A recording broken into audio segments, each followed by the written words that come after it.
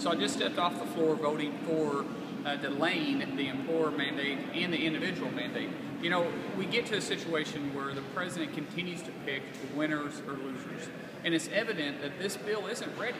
I mean, we've read it, we don't like it, let's repeal it. This makes sense. The American people say they don't want it, but this president is going to continue to force it down our throat until we accept it. Well, it's going to be costly, and it's going to be a disaster. By their own admission, they're saying that it's going to be a train wreck.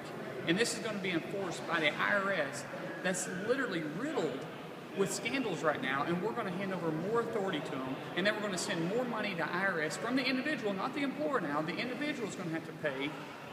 And we get in this situation to, who do we trust? Ourselves, or do we trust the government? Do we want to give them more authority? Do we want to send more money up here? Or do we want to be responsible for our health care? I think we should be responsible for ourselves.